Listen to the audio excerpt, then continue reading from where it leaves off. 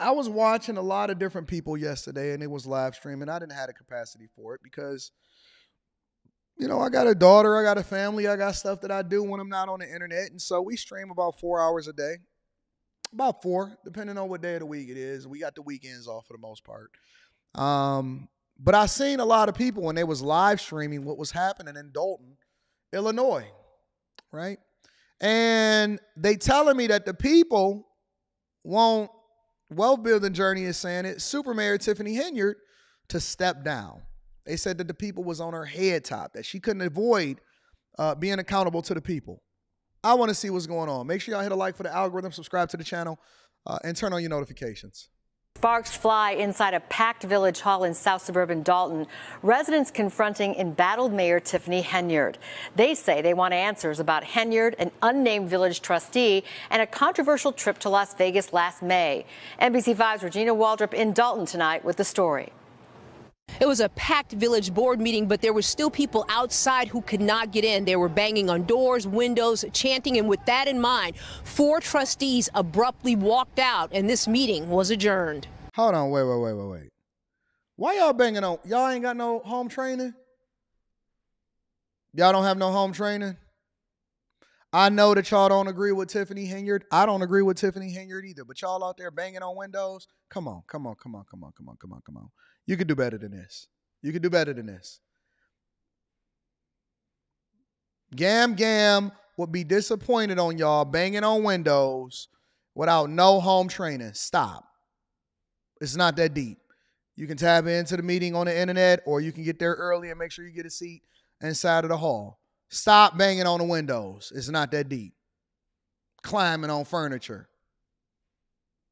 I'm still speaking.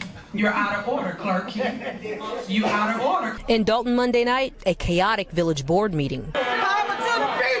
It got underway an hour late because of a credible threat, according to police. Only a limited number of residents were let into the building, and they had to pass through a metal detector. Those who were not let in protested outside. A short time later, the meeting abruptly ended when 4 trustees walked out. The Open Meetings Act requires that that we have enough space for everybody to get in. Because of that, I feel we have a lot of outrage going on out there, and we want to be able to provide the space to people that they are looking for. This is the residents' home, and anytime you can't come in, it's a problem. During public comment, a number of residents, outraged because of the alleged misuse of village funds, lawsuits, and other issues, called on the mayor to step down. We don't want you here. You or your administration. Y'all need to go. Mayor, you might. Now, listen. Let's look at it from both sides here. First of all, y'all can't say that it's not a credible threat because this chick is on the internet. Let's just be honest. All right.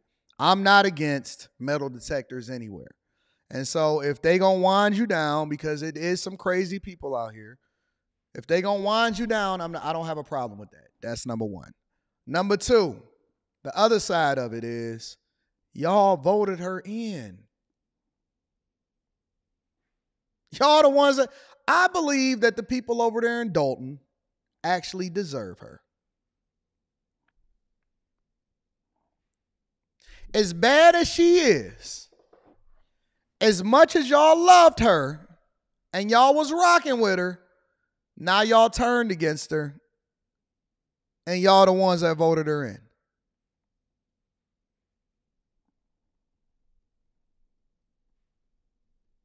Y'all advocated for her. Listen, she won with like an 83% voter turnout. 83% of the vote. Low voter turnout rate, but she won with the majority of the vote. How y'all gonna sit here and get angry about the thing that y'all advocated for? You wanted her. You got Brandon Johnson in Chicago. You got, what's her name? Karen Bass over there in LA. You got Gavin Newsom in California. You got Eric Adams in New York. You got the Atlanta mayor. You got all of these liberal cities and these liberal mayors and these people that y'all voted in based off of diversity, equity, and inclusion. She not no different than what she was when she was advocating for what she doing now. What you thought that she wasn't saying that she was going to be the super this and all of that? She was on social media. Y'all could have researched her from the very beginning. Listen.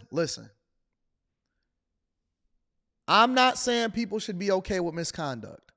I'm being objective enough to look at it and say, somebody does not win 83% of the vote, and y'all said that y'all wanted people in based off of representation, diversity, equity, and inclusion, at what point do the people also take accountability for who they voted in? It's two sides to this. Two things can be true at the same time. She could be absolutely one of the worst people ever, but then at the same time, you can't say that the people didn't advocate for her. You get both. You get a trash mayor, who I think is an absolute trash mayor, but I also believe, why do people that vote liberal and based off of identity politics then want somebody else to come and save them? Save yourself. Save yourself. Oh, you don't think we've been through it here in Detroit? We absolutely have been through it here in Detroit. We absolutely have been through it here in Detroit. Absolutely, 100%. And I said, okay, well, we get whatever it is that we voted for. This is what we advocated for. This is what we voted for. This is what we got to live with until we get another opportunity to vote the next time. Until we get an opportunity to vote the next time. We got to get it right. We got to learn from our mistakes. We got to do. Sometimes you need to suffer through your own decisions, and nobody need to be able to bail you out. If the people didn't get to experience this in Dolton and across America, how are they going to learn the lesson unless they go through it? How are you going to learn the lesson unless you go through it? You're going to keep doing the same thing you've been doing. Save yourself. Save yourself. Save yourself. You got yourself into this mess. Now get yourself out of it. Now shout out to all of the trustees for holding her accountable, doing their job, taking care of business. The people can advocate and say whatever it is that they want to say, and I don't disagree with a lot of what they're saying. But at the same time, I have to say, hey, you chose them. The same way that we hold these women accountable, and we say, hey, why you complaining about your baby daddy? He ain't no different. Why you had 3 kids by him when the first one didn't turn out good? He didn't marry you after the first one. Why you have another kid by him? Oh, it's my baby daddy fault. No, you chose him. You chose him. Hold on. Let me unplug and plug back up. I ain't struggle streaming. I'm getting there. Yeah. You chose him. That's your man. That's your mans in them. That's your mans in them. Let me get my camera fixed. They don't want me to get my camera fixed. Let me play this. Might as well step down too, because I'm tired of that too. This is a disgrace that you have done to this village. Embattled Dolton Mayor Tiffany Henyard and a village trustee who's not named are at the center of an investigation by the Illinois Department of Human Rights. The probe is focused on what allegedly happened on an economic development trip to Las Vegas last May. Henyard's former assistant who filed this complaint claims she was sexually assaulted by an unnamed Dolton trustee on that trip. She claims she was then later fired from her job. In a statement, the village told NBC5 it conducted a thorough investigation into the allegations led by an independent third-party company. The statement goes on to say this is nothing more than a disgruntled village employee trying to make off with the taxpayers' hard-earned dollars. The village board meeting continued on for a little while with only the mayor and 1 trustee in attendance. April 8th, that's when they hope this meeting will resume. Reporting from Dolton, I'm Regina Waldrop, NBC5 News. Regina, thank you. I am a wife. I'm a mother of 3 children. My children and my family are suffering because of this loss. And Dolton police, the detectives, have been sitting around twiddling their fingers on this case. This is hurtful. When I've been in contact, I've been asking questions. I've been in contact with the state's attorney's office. I'm pushing this case. I've had the Crime Stoppers come out to do additional work canvassing the neighborhood, to assist the police, and nothing has been done. My husband, Tavares Edward Davis, deserves justice. Thank you. All right. One more? That's it. All right. Thank you for your public comment. Next on the agenda is general announcements. Do anybody have any general announcements? Yes, Mayor. All right, go ahead. Okay, I hear a lot of the outrage, and I think a lot of it is just around having a space that can accommodate, and I'm concerned also that there may be some violations of Open Meetings Act because we need to have a space when we know that there's this many people. As such, I'm going to make a motion that we postpone this meeting and continue the agenda to Monday, April 8th, a week from today at 6:30, Dolton Park District 14700 Evers. So that is my motion. Trustee, second. We are not postponing a meeting. We are Did you get my second, clerk? And basically, we have 2 items on the agenda. So we can basically continue with our meeting and get through the 2 items that's on the meeting. So my advice to the board is we are already here. Let's handle the business and not let the business handle you guys. We're not having no meeting at no Dolton Park District. So I'm just making that crystal clear. Clerk, what are you doing? You out of order. You out of order. Did I call the roll? Did I say call the roll? I'm still speaking. You're out of order, Clerk Key. You out of order, Clerk Key. Like, stop. Y'all out of order. Everybody want to run stuff. Y'all don't run this house over here. Stop, please. So, as I was stating, we need to continue with the business. We are here. People came to a meeting to hear we have been doing in our village. The department heads, the lawyer, everyone's here. So I'm asking for you guys to sit here and to deal with what's going on. Trustee Tammy and that's the problem that we have. Now, wonder why we have dysfunction. This is the reason. How come can't anybody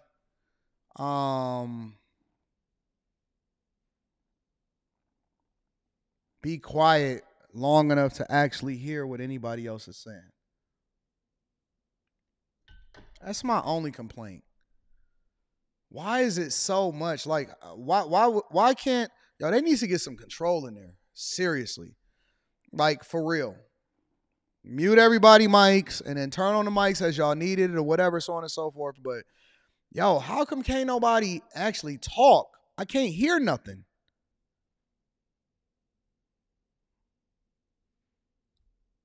No matter what happens, regardless if you agree or disagree with her, you got to be quiet. You can't hear nothing if everybody, I don't care if people are upset. That don't mean nothing to me. Anton, but people are upset. So, okay, so why y'all in a meeting then? Do y'all know how a meeting works? I talk, you disagree, get your thoughts off.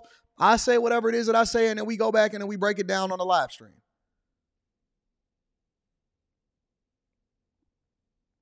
I want to hear what's going on. If y'all walk out, y'all walk out. We got business to handle. At 7:58. Okay. All right, so go ahead. Handle your business, and we going to handle ours.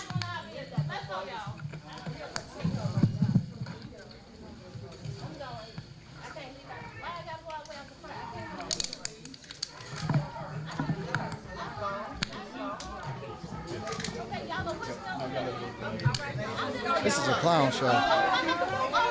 This is a clown show. All right.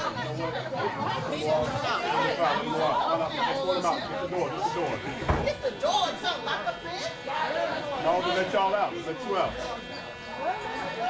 What the heck is going on? Power to the people. Power to the president. They don't run nothing. Say you gonna do something that you gotta do. If I can't, I can't. They ain't seen you in a long time.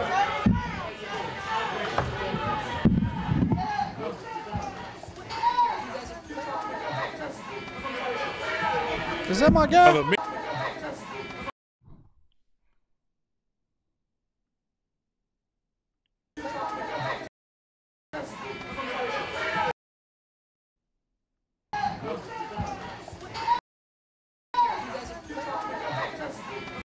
Oh, that's not him.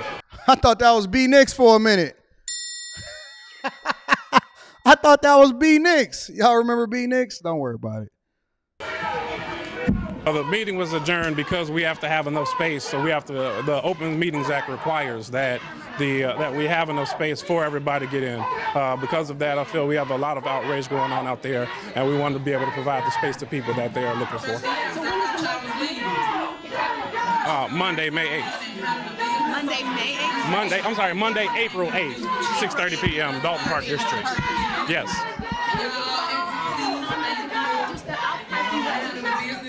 Well, we're trying to listen to the outcries of residents, and I think it's very disappointing. Yes. everyone's frustrated at the moment. You're violating the ordinances. You're violating the residents' rights. They deserve, this is their house. This is the residents' home. And anytime you can't come in, it's a problem. Brittany Norwood, B-R-I-T-T-N-E-Y, Norwood, N-O-R-W-O-O-D. Thank you.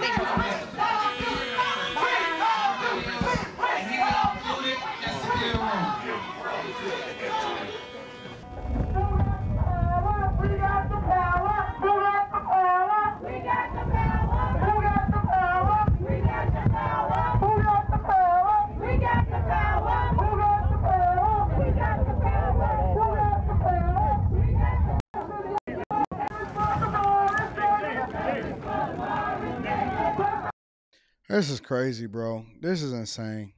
This is insane. This is bad. This is very, very, very bad. This is a bad look for everybody. I don't think that anybody comes out of this and they're the winners. I don't see no winners in this. I think that it's, all right, let me look at it from both perspectives and then we're going to move over into the next thing. On one hand, you have a mayor that's bad at her job, right? And she's not going to resign, though. She's not going to walk away. And the reason that she's not going to walk away is because it's her job. It's the only way for her to bring in resources. That's it. She's been getting the bag. Her total compensation probably exceeds $300,000 when you look at the benefits and everything that come with it. And so she's not going to step down. All of these people that's saying, oh, my God, I want you to step down, get a position back. No, she's not going to do that. I knew that from the very beginning that she's not going to step down.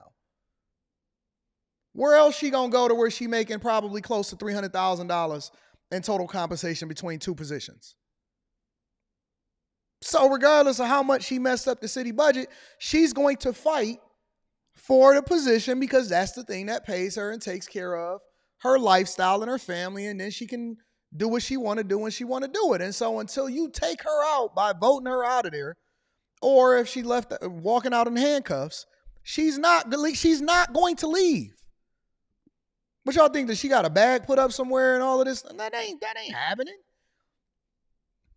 She's not going to go out. Now, on the other side of it, it looks horrible. A horrible display from the community all the way across the board. And why? Because this is the thing that y'all get when you don't participate, when you're not informed. You put her in this position. Forget the optics, forget the Photoshop, forget the Instagram pictures, forget the podcast that she got going on and all of that. This is what y'all asked for. This is what y'all asked for. So maybe y'all going to be more informed than the city of Dolton the next time that y'all decide that y'all want to just rock out with somebody based off of the fact that they got some weave in their head and they look like you. Now your property taxes is going up. You ain't got no power. Listen, you can go out there and protest all you want. You can have your bullhorns. You can do all of that. At the end of the day, you have no power at all. The power that you had was at the polls to determine. And see, this time you can't sit there and blame it on the white man. You can't blame it on the system. You can't say, well, my vote don't matters. From a local perspective, it matters more than it does on a national scale. Who is going to raise your taxes? Who is the person that decides the millages? Who is the person that's going to pay the bills? And who the person that's going to go over to Vegas and do whatever it is that they're doing? It matters. It matters. Every single person that represents you, and if they're in an office, then they're a reflection of you in your city. And you can't just keep running because you ain't got nowhere to go. You too poor to move. You can't go nowhere. Where you gonna go? Where you gonna go? You ain't got no skills.